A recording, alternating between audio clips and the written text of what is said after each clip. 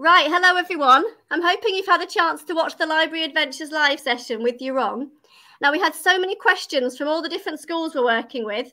We didn't have time in the session, so Yurong has very kindly offered to stay behind after school and answer some of the extra questions. So, shall we kick off with... We've got Jack from Woodside Green. How long did it take to create the book from the very first idea right through to getting it published?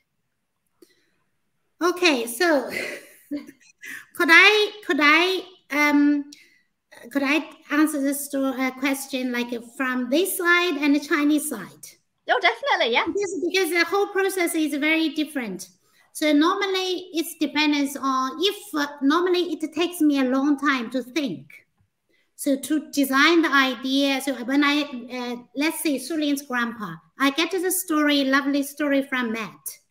And then I start to think. That takes the longest time. So you need to think about how do I design each page and what style I will put in, what is the color tone I use to create. And then what is the special surprise I want to put in the book. That normally takes up me 1 to 2 years. But I don't mean like 1 or 2 years. I just sit there, think about the story because I have other books doing. So while I'm doing other books, I think about it. So I plot the idea behind. That takes the most long time. And then when I have the idea, everything set, possibly takes me a few months if I really have a lot of time. But remember, I'm a full-time mom. So I just really try to grab the time whenever I can. So normally it takes maybe 3-4 months. So if I really focused on doing this book. So after that, here comes the difference. In China, if I finish a book, everything today, I send off to scan, and then all images transferred to China. Possibly in 2 months' time, the book can be out. Right. So that will be like once it's in China, the art editor will put the text in. We discuss what font, what size, and then we make a mock book, and then try to correct the colors, everything. But China is very quick. It's almost 2 months. The book will be out on the shelf. Here, when everything is done, like a page set, the font and the size, text, everything settled. Then after that point, would take another year, right, to get the book published, printed, and get on the shelf. So that's a difference. It's quite an in-depth process. Yeah, I know, but in China everything happens very quick. I think here because you have to send the book to be printed in another country, but in China it's like they all printed in the local city, so yeah. That's why it's quicker. It's nice to have the comparison. We've not had that question before. Yeah, actually, the process is very, very different. Yeah, no, that's really interesting. Now, we have from Woodside Green again. Benji asked, I'm not sure whether you've answered this or not, but how long did it take to become a published illustrator? And Ibrahim asks how old you are when your first book was published. So I think they're meaning, did you have many attempts where you sent things off and then they came back and you had to... Okay. Before you're accepted. Generally speaking, when you finish your degree, you decide I want to be an illustrator or a children's book author. It takes a very long time. People often prepare a portfolio and you send out to different publishers. That process, you really need to be patient because some of the publishers, you send out your artwork, they might so busy they even not might open your portfolio to look. But normally people prepare like over 20 or 30 portfolio and send it to different publishers. You never know what happens. Yeah. But it didn't happen to me because when I started at Royal College of Art, so each publisher, they have a special spy come to your degree show. And then they will say, oh, this student has the potential, maybe we can turn her into a children's book illustrator. So then they planned it. So when I finished my degree, I immediately started work with Worker. but took me 4 years to do the first book. Right. But at that time, sometimes you feel so frustrated. Oh, what am I going to do? I'm so stuck. I don't want to be an illustrator anymore. But if you just carry on, the whole process, the time teach you how to become a good illustrator. Fantastic. So when my first book published, proper book published, so that was 2004. Right. So 2004, how old I? That was when I was 34 years old. Right. So I like that message. It's important to keep going and not give up on your dreams. Just keep going. You have to. You really have to. When I do the paper cut, I read it many, many times. I tell myself I had enough because paper cut is really so difficult. I was very passive. I'm a bit afraid, like sitting here, oh, this orange paper, today I need to create a bird. How do I do it? Where do I do it? And if 2 birds overlapped, that's most difficult.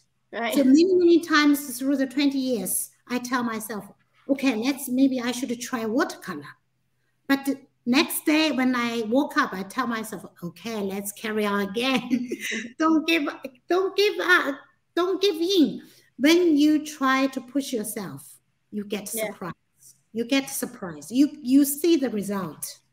It's worth persevering. It's really worth it. It's really worth it. But you needed to tell yourself, carry on. Don't give in. Carry on. Yeah. That's such a good message for the children. I know, like my 2 girls, they'll be doing art and it doesn't always go the way that you wanted it to in your mind, does it? But no, never. You only practice makes perfect. Yeah, keeping going and carrying on is really important. It's just for everybody. Did you have a question about the colour blending? Yeah. Rube from my group at Our Lady of Lourdes School, she was asking about the colour blending, and maybe could you say about how you layer the paper? I think she was thinking of I'm prepared. You know, particularly, I think this is one of her favourite pages. Oh, okay. She was asking about the way you've done the colours. So this page, so what I did, this page possibly takes very, very long time. So you see each color. So how many colors? So bright yellow, orange, and then light yellow, light purple, and then maybe a little bit any other color.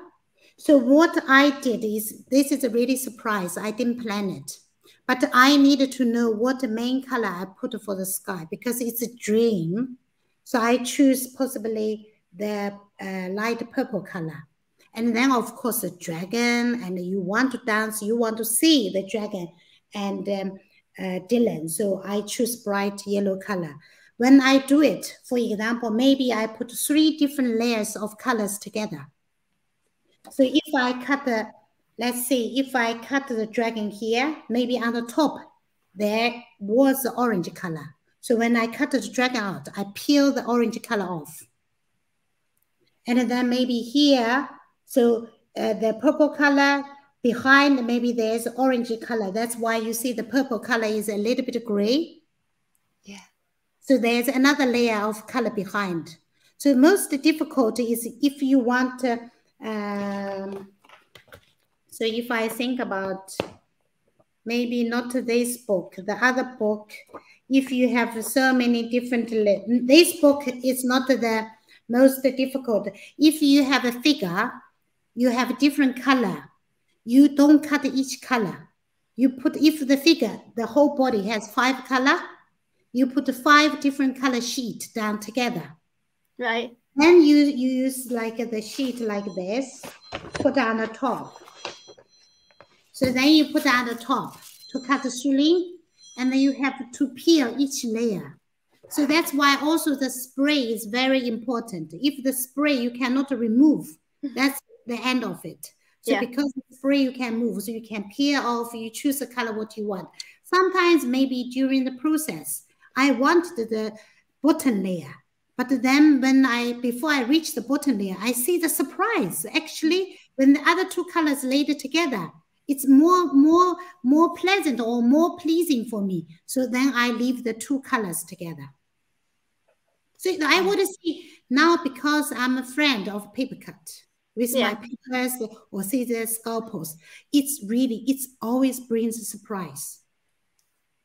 Thank you. That's a wonderful answer. I think she'll be very happy with that. And I can imagine her practicing and with the tissue paper now and trying things out. I'm going to have a go. I've got a lot of tissue paper. So I'm going to have a try actually sort of layering it up and doing that. Yeah, you really get a surprise. So if I show you this one, so in the session I talked about, you know, the magpie, iridescent body. So what I did, this here is I use the bright yellow as a background. Then I cut a different color. Maybe this color was blue behind, and this is maybe red, or this is like a purple. Then I splash water. So then two colors, they merge together, and it just comes so beautiful. Yeah. You cannot predict it. It just comes as a surprise. This is as well. So different background color, put a different color, you get a surprise. I know you can do a similar thing with a black pen. If you get certain black felt pens and you draw a picture and put water over it, some of them turn into all sorts of different rainbow colors. Yeah. That's exactly the same. Yes. That's a good thing. You can play. I'm going to go and do that in my lunch break. That's me sorted. Mispa from Woodside Green says, are any of the books you've illustrated based on a true story? Now, I think you've touched on this answer earlier. Yes, actually, let me just quickly show you another book. That's a really very touching book. Okay. Where is it?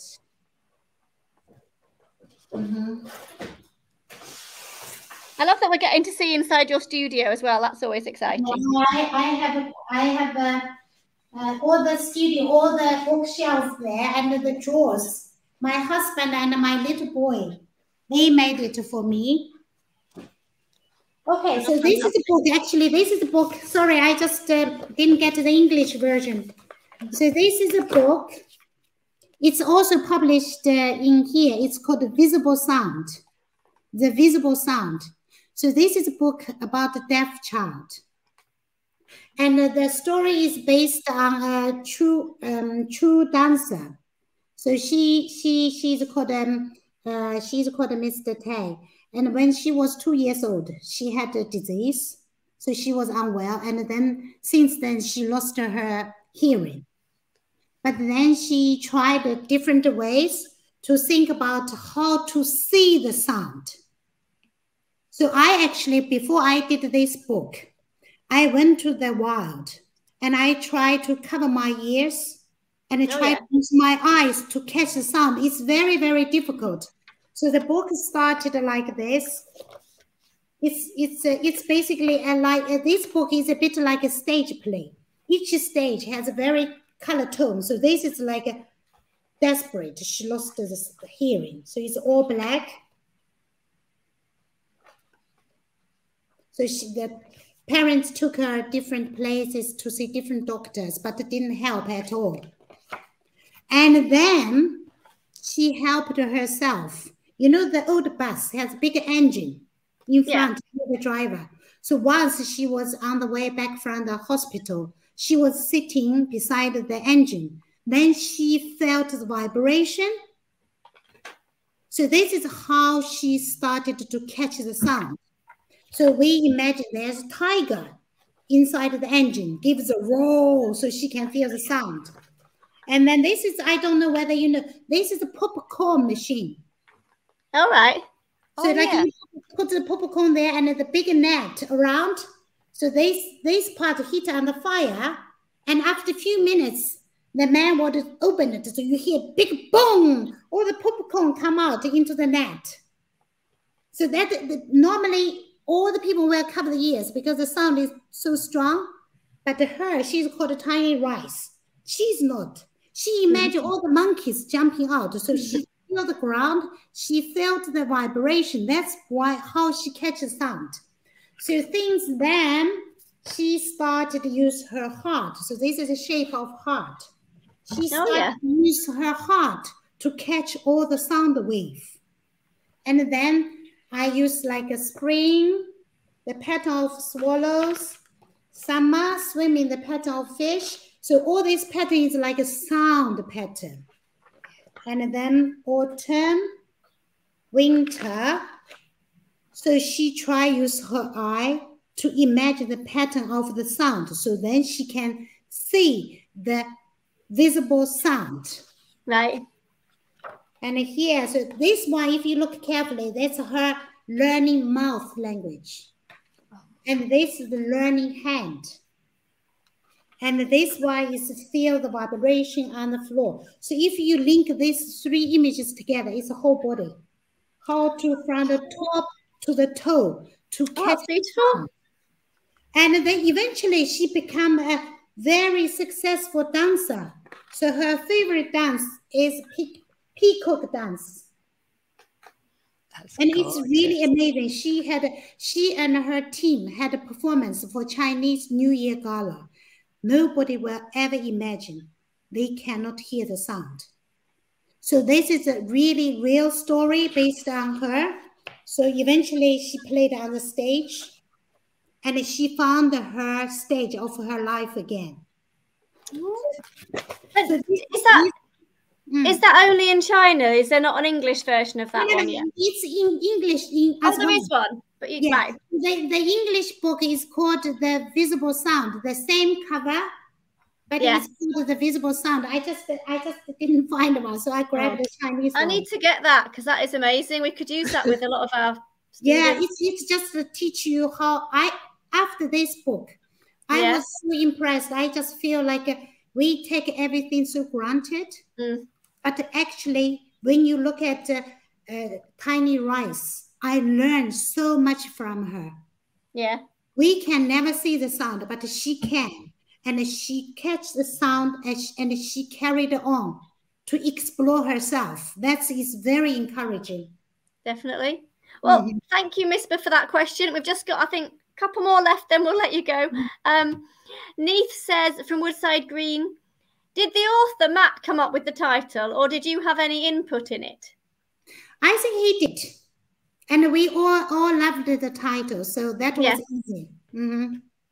Excellent. I think possibly Sulin was a real name for that child in his classroom. But we never asked her. He said it's based on his true story in the classroom.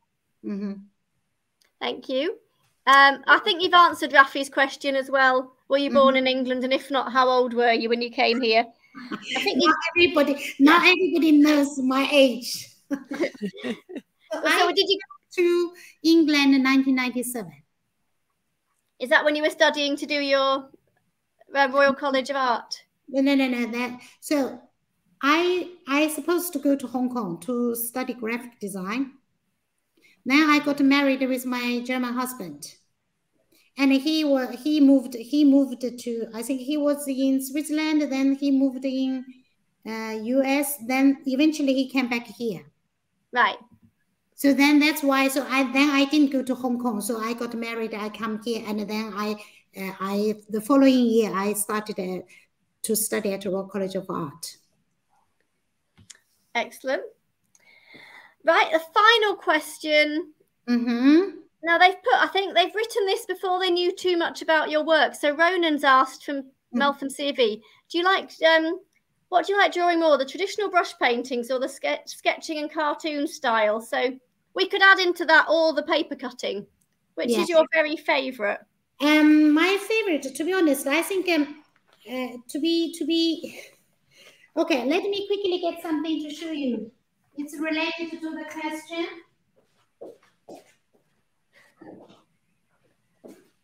It's like a gold mine of things in there. You just keep producing all these amazing things to show. I know, because recently I'm doing too many interviews, so I figured out all my old work. Okay, so I just want to show you which illustration I got a Quentin Blake's award. Oh, yeah.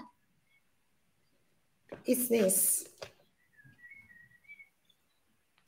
Oh, is that a whole long sketchbook? Yeah, so it's like a concertina. Yeah. It's fantastic. It's about a couple in the morning in front of mirror. And there's another one about a couple in front of the mirror in the evening. So basically, it's like the line is the mirror. So they look at themselves in the mirror. You know, when you get up, you're yawning, and you start to brush teeth, you put your earrings on. So it's just very simple as this. So this is exactly what I submitted for the Quentin Blake Narrative Award. So you see, this brush teeth. It's just like every day. This is a shaving,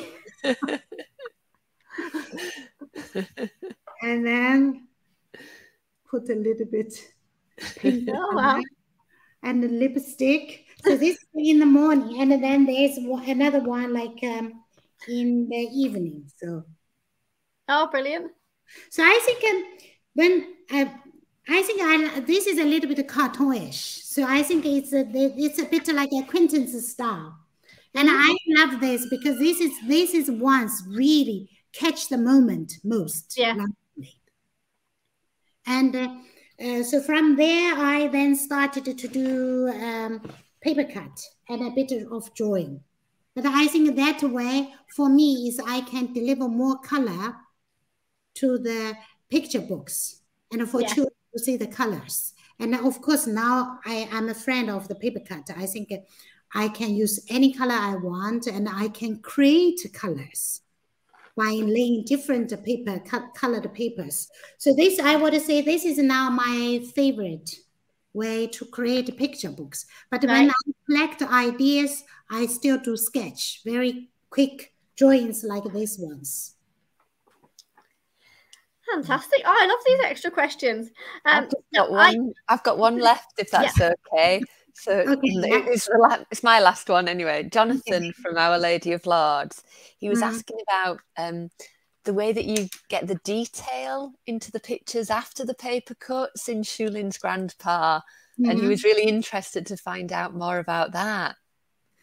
Okay, this is a really personal question, and I think it's a good question because I try to hide a lot of details in each book. Why I do that, it's for myself. And of course, for readers, they discover each time when they read the story. I don't reveal. Some of them hide very tiny things. And why I do that is try to help myself get stimulated. So like I often, when I finish each book, I will ask my children, my husband, find their favorite page, hide something. Like my husband always try to hide him on the skiing because that's his favorite sport. So he can hide him on a leaf, behind a leaf or behind somebody's skirt. So anywhere they want. So all these little details. So here, like the teacher, Miss Rogers, I draw the mountain on the dress. Oh, yeah. Oh. So it's all these little things. It's just something I love. And I can build into the word, into the picture book. And I feel excited. So this is something bring my energy going. Keep myself always fresh to do next page. So I would say by now, I try to be teacher for myself and get myself going. And all the little things, they almost like my teacher to help me going forward as well. So this is, I would say, this is actually a tip for myself. How do I always get the energy? And how do I always make myself excited, finish this book, look forward to doing next book? Yeah. Do you know what? I'm going to have to go back now and I'm going to have to look at every page and see if I can spot some extra details. I've already got mine open. There are many pandas and there are many dragons. Right. We will have a look for those. Well, thank you. That's all our extra questions. That's been amazing. I'll just I'll say thank you for doing that. If you could, are you right to say goodbye to the shadowing groups? Yes. And thank you so much. And I love all these questions, actually making me feel excited for myself. Excellent. Right. We will see you again, Yurong. Thank you so much. Bye. Bye.